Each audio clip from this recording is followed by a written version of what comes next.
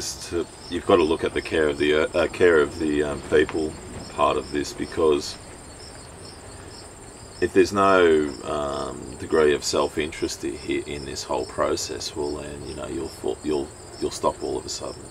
So that's why I like to bring in the holistic management decision-making framework into all of this. That a family needs to sit down and assess what is the quality of life that we want to achieve. What is the resource base that we're drawing that from? And what's the future resource base going to be into the future, so that we can say, all right, well, we've got a quality of life that our family has. Every family has its own, although it's not necessarily identified, but every family has its own fabric that makes it a unique unit. And so people, I think, as a family, need to question that. Because what else is the 80 or 90 years of our life on this planet worthwhile for? If you're just working and toiling for the whole time, and that's all you've got to say for it, well then, what's the, most people don't get out of bed in the morning, or a lot of people don't get out of bed in the morning and consider their quality of life straight away, or they do, in the sense that it's just such a big drag because they've got so much debt, and they've got, they're just catching their tail. So it's a really hard one. So we've got to really ask, what's that quality of life? Identify the forms of production. Identify where our systems are going to, how our systems in the future are going to come and work to feed that. To answer the question more directly, though, in terms of production, how do we actually change the methods of production?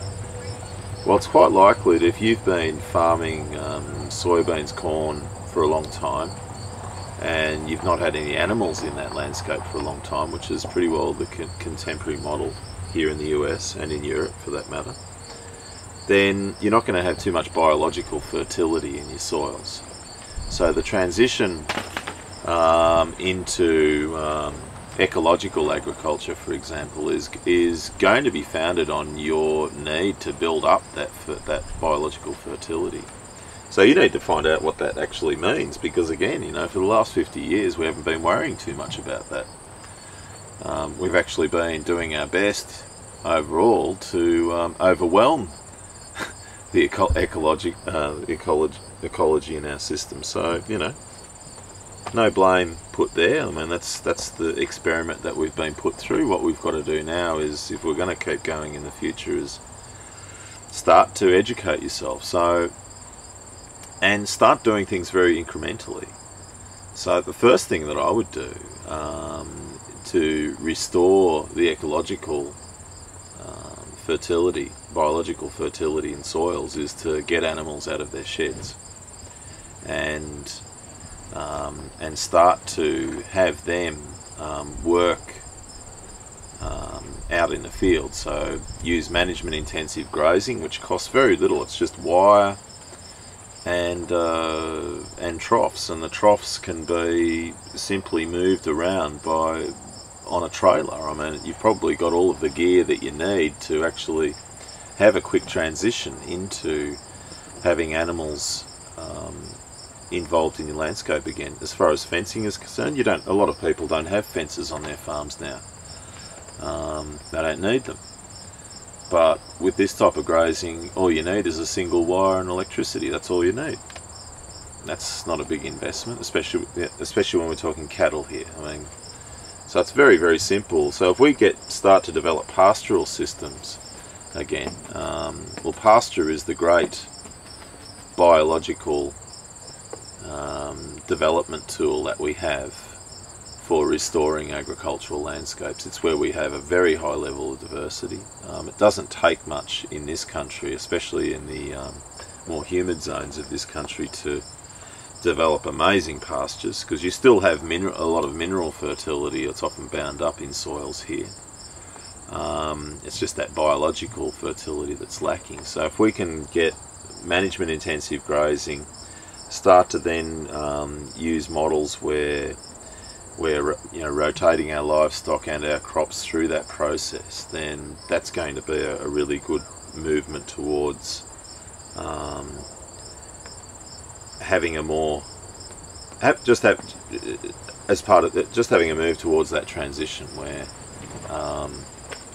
because it all starts with the soil. If we don't build our soils, well then you won't be able to do anything. You'll be dependent on fertilizers forever. You'll be dependent on all of the different potions that are out there, etc. So grazing is a very important part, getting the cows out of the sheds, at least during the months when there's grass growing, which is a fair portion of the year. Secondly, start to investigate your options for local marketing. Doesn't need to happen straight away, but it's something that you should start to look at. So how can I start to cut down all of these distribution or these losses of income from poor distribution systems where, I sell my beef or I sell my corn, I've got no idea where it goes. And I might get 5% or less of the retail price. Right, well, how about we try and go straight up to getting 20%, or we go straight up to getting 50%, even developing a relationship with a local butcher or something like that, start to change those arrangements so that we start to get a few more dollars directly as opposed to getting them from elsewhere. Start to look at building up our hedgerows in our systems again. In humid parts of this country, it's extremely easy.